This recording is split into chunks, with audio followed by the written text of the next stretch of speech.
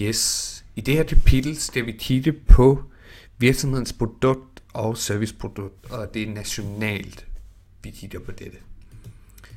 Hvis vi tager udgangspunkt i, at du går en tur i H&M, så kan du godt have en idé om, at du vil ind for at købe en bestemt sweatshirt, et par bestemte sokker, et bestemt bælte osv. Men den markedsføring, du bliver mødt af, påvirker dig altså til at købe noget andet. Virksomhederne anvender deres marketing mix på en måde, så du får lyst til at købe noget, du måske ikke havde planlagt. Det sker, når du går i H&M, det sker, når du går i Føtex, det sker mange forskellige steder. I dette kapitel skal vi kigge på de 4 P'er, det er dem her, og vi skal fokusere primært på produktet lige nu i den her video. Og produktet, det er det første P, der udgør virksomhedens marketingmix. Det vil sige den måde, hvor virksomheden blander sine handlingsparametre, så de passer bedst til en bestemt målgruppe. De 4 P'er dækker hver især over en række handlingsparametre, som virksomheden har mulighed for at justere. De 4 P'er, som ses i figuren, skal sammensættes, så de tager mest mulig hensyn til kundernes interesse og behov. Derfor er virksomheden nødt til at se på målgruppens valgkriterier og virksomhedens egen ressourcer. Det er her segmentering naturligvis er nødsaget til at komme før, at du kigger på de her handlingsparametre. Virksomheden skal vide, hvordan de kan påvirke eller potentielt påvirke deres udvalgte målgruppe. Hvis vi går lidt tættere på produktet, så vil vi se, der er selve produktet, funktion, kvalitet, design, mærkevare, mærkenavn, emballage, sortiment, service og garanti. Jeg vil fokusere på nogle af dem her.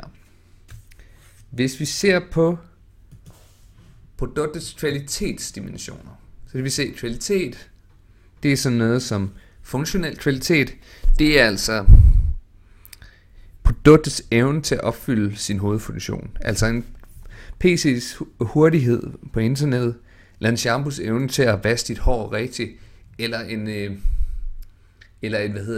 gulerøds evne til at blive brugt rigtigt i madlavningen, osv. Et udtryk for produktets evne til at opfylde kundernes forventning til produktet. Funktionelle egenskaber, det er selvfølgelig, at den så også har den funktion, man forventer. Smagsmæssigt, så er vi ude i produktets udseende. Det er dets farve og design. En notebook, facon, farve udgør produktets smagsmæssige kvalitet, kaldet smagsmæssige egenskaber.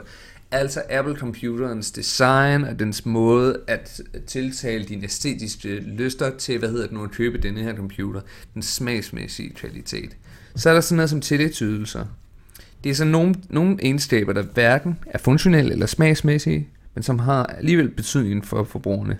Det kan være for eksempel kendt produkt, eller for eksempel en notebook kan være navnet, altså det kan være en Sony notebook eller andet. Her har jeg taget et billede af en Fujitsu notebook.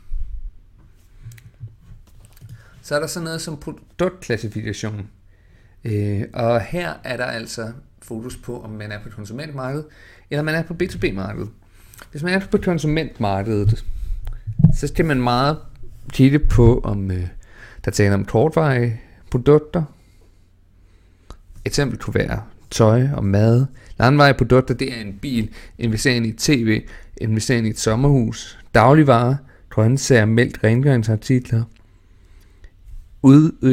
udvalgsvarer, sko, musikanlæg, specialvarer, smykker, ukendte varer, DVD'er blandt andet. Klassifikation i forhold til B2B-markedet, så er der sådan noget som netstuder, det kan være maskiner, så er der sådan noget som råvarer, det kan være metal eller plastik, som bruges til produktionen af de varer, som du ønsker at tilvejebringe til konsumentmarkedet. Så er der halvfabrikater, det er bagemix, printplader, kuglelejer, som også bruges i den her produktions hjælpestoffer, sådan noget som emballage, printer, papir og kontormøbler. Hvis vi kigger på emballagen, så har emballagen forskellige funktioner. Der er en salgsfunktion, det er det med at tiltrække, det man skal identificere varen, og varen skal gerne differentiere sig, og skabe en præference for den enkelte køber.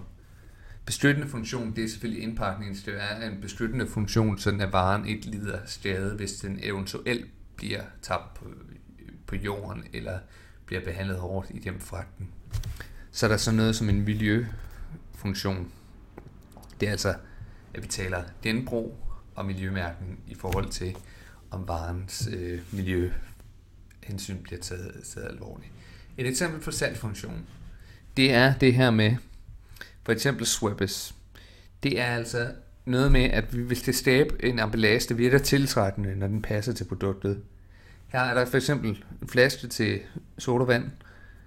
Det ofte ser ud, som om der nærmest kommer lige fra køleskabet. Det skal se ud som om, at den er lige klar til, at du kan drikke den, og den skal gerne tiltrække dine æstetiske sanser. Og vi kan se også her, men så har man så valgt at hælde op i et glas. Så det vil sige, at det skal gerne være nogle dejlige afslappende farver, der associerer forbrugeren til at tænke, okay, når jeg konsumerer denne Swappes Lemon, så smager den, som den ser ud.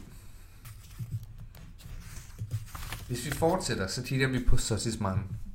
Og sortiment, det er et udtryk for den vifte af forskellige produkter, en virksomhed fremstiller eller sælger. Og her kan vi se, her har jeg taget fokus på forskellige Coca-Cola brands, eget Coca-Cola.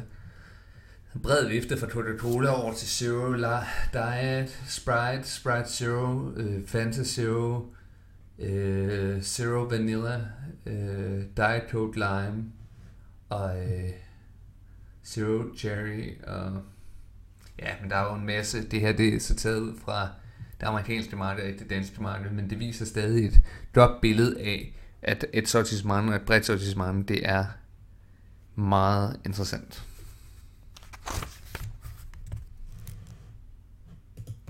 Hvis vi taler om dybde og bredde, så kan vi sige, at dybde, det er altså, det er, når man kigger på sortimentet, viser, hvor mange produktvarianter der er i produktlinjerne. Og et sortiment bredde viser, hvor mange produktlinjer virksomheden fører. Det kan fx være her, når man tager biografkiosk, altså dybde, så en brillebutik, så en biografkiosk, her er discountbutik, og så er der et døgnkiosk her, og lavprishus her. Det er varetyper, og det er antal varianter. Hvis vi kigger på komplementære produkter, så kan et komplementære produkter, det kan være en situation, hvor du står nede ved bageren, og også køber 2 liter mælk og en smør og en omgang pålægchokolade, fordi at, varerne bliver solgt hos bageren, fordi at når du er hos bageren, så vil det også være naturligt også at købe de her typer mejeriprodukter. Substituerende produkter, det er mere med fokus på produkter, der kan erstatte hinanden. Det kan for eksempel være forskellige telefoner. Det kan være andre ting.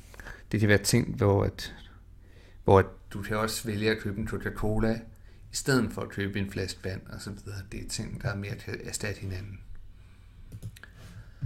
Hvis vi kigger på efterfølgende sortimentssammensætningen, så er det forhold, der bestemmer sortimentssammensætningen. Så kigger vi på konkurrence, produkterne, målgruppens købsvaner og virksomhedens størrelse. Igen er det vigtigt naturligvis at kende det segment, man vælger at gå efter, og at man faktisk rammer dem. Hvis vi kigger på det næste, branding, som også vil dukke op i næste del, så er branding, det skal forstås virksomhedens beslutninger om produktets navn, mærke og øvrige forhold, der skaber symbolsk merværdi for produktet. En merværdi, som gør, at kunderne foretrækker produkterne frem for andre, og villige til at betale mere for produktet. Her kan vi tale om produktbranding, personlig branding, intern branding og virksomhedsbranding. Eksempler på kendte brands. Produktbranding, det er taget her. Her kan vi se Google, Lego, Pizza Hut, eBay, Kraft, Kenwood,